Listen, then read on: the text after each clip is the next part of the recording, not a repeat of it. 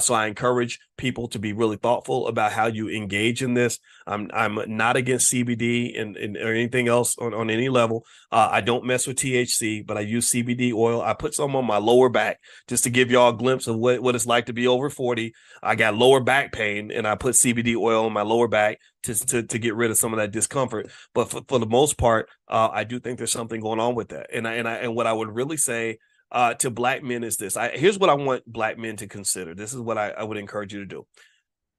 When you see other men around you, I want you to look at different Black men of different ages, and I want you to look at their quality of life.